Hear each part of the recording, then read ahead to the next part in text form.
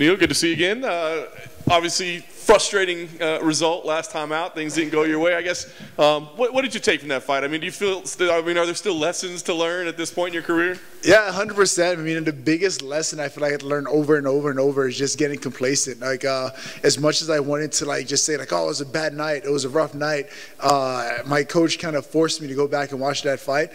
He actually picked up some patterns and techniques that I was, like, kind of letting slide in training and that kind of thing, and he pointed them out to me. So I've been really, like, alert and attentive to, like, what I'm doing in training. That way it doesn't lead to, like, bad habits in a fight. So as frustrating as it was to experience that, it was definitely a lesson learned. I mean, it could have been a lot worse than what it was. That's interesting.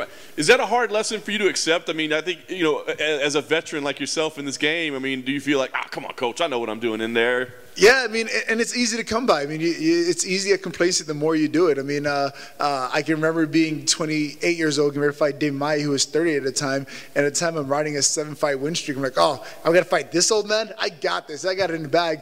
And I go out there, and he schools me pretty well. So I'm like, this is the kind of recurring thing. Like, I put some fights together, then I'll get, like, complacent and stuck in my ways and tend not to, like, look to coaches for advice. Like, hey, coach, sit back. I got this one. But I have coaches for a reason. I need to be able to trust them and rely on them and understand that they have my best interests in mind at all times. Yeah, it sounds like you're not trying to make any excuses whatsoever and owning up to it. But did Abu Dhabi have anything to do with it? I mean, that was kind of a weird environment to deal with, right?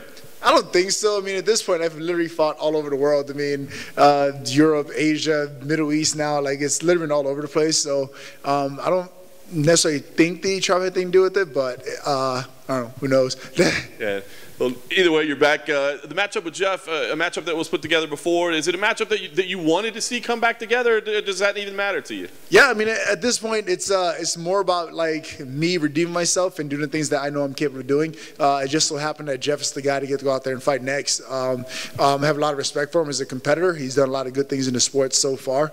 Up until the fight with Stevie Thompson, he was undefeated, so in the UFC at least. So to be able to go out there and test myself against an up-and-comer like that, I'm kind of excited about it. I mean, like, as dominant as my last couple of wins have been, everyone likes to put an asterisk on, like, oh yeah, Neil dominated Robbie Lawler, but Robbie Lawler's on the backside of his career. So it's like you know what, like, give me these up-and-coming guys that, like, you guys want to see in the top 10, top 5, and let me face them in their prime. So there's no asterisk, there's no second guessing, there's no maybe he beat this guy because he was past his prime, anything like that. It's like, I can hang the best in the world, so that's what I'm going out there to do. Nice. When you break these kind of newcomers down, I mean, is there stuff that excites you or concerns you about their styles? I mean, at this point, are you like, dude, I've seen, like, you're literally not going to throw anything at me I haven't seen before? Yeah, for sure. I mean, they definitely won't throw anything new that you haven't seen before, but, like, the speed and explosion is definitely something that comes with the youth. So that's definitely something I have to take consideration, and I had to think of all through training camp. So I can't just, like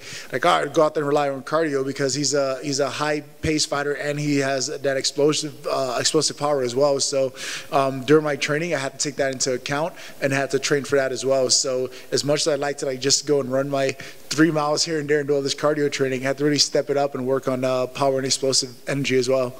Very nice. Last thing for me, I mean, obviously you want to pick up a win here. I mean, is there any type of special accomplishment or statement that you're trying to make here? I mean, you've proven everything in your career, but I just wonder if there's any kind of added emphasis behind things. 100%. It's go out there and put on an exciting fight. I mean, this is an amazing fight card for me to go out there and do just that. So I feel like this stage is set for me to go out there and shine and really kind of take steps away from my peers as far as the welterweight division goes. So I feel like it's a good opportunity to go out there and do that.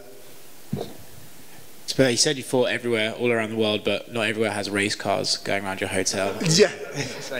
You said you want to start fighting up-and-comers and prove that you can beat these guys as they've got the hype behind them. Usually we hear fighters say that it's best to stay away from comments and social media. So why are you taking motivation from those naysayers and trying to change that sort of... Well, it's just... I mean, in life, I said I didn't think of those things myself. Like, you know what I mean? Like, Robbie Lawler, for example, is a guy I trained since I was 19 years old. So being able to fight Robbie Lawler at 32, I could definitely feel like, all right, you know what? Maybe the guy's a little different. But to go out there and prove myself, right, is what I want to do. I want to go out there and fight the best guys in their best state. I want to be able to beat them in their prime and that kind of thing. And that allows me to feel better about my accomplishments and my wins as well. So anyone in particular you're thinking of when you say that? There's one guy, but I'll keep his name out of the mic. He's all over the place already. So yeah, that newcomer will get his when the day comes. I thought that might be the case. Cool. Awesome. Thank you guys.